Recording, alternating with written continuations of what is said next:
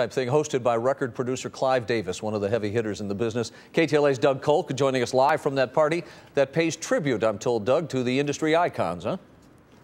And Rick and Mary Beth, all night on the red carpet, the big secret was who's going to perform tonight. And I suppose that goes with the aura of having the hottest party in town. But I will tell you what wasn't a secret: the planned tribute for Whitney Houston, who died a year ago tonight. Dave, what's your favorite Whitney song? Whitney Houston song? How will I know? Because I worked on it, so he loves that song. He says to me all the time, how will I know that dog really loves me?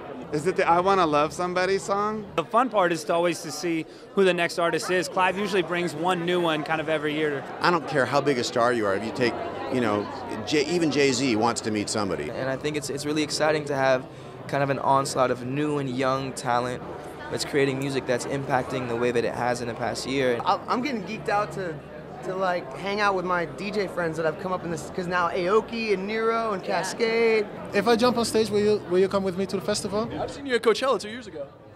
But come with me. Like, that's like there. You have to see it, like, from up there, you see all the people like that. It's so much fun. What would you rather be?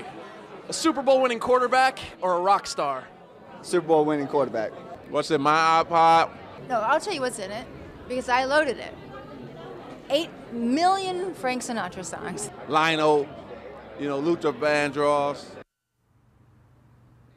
What's in Larry King and Magic Johnson's iPods? Well, those questions came straight from KTLA viewers. All you have to do is follow KTLA on Twitter, and we will take you to the red carpet tomorrow for the Grammys. We'll let you know who's coming down the carpet. You ask the questions. So Rick and Mary Beth, we'll see you at the main event tomorrow on the red carpet.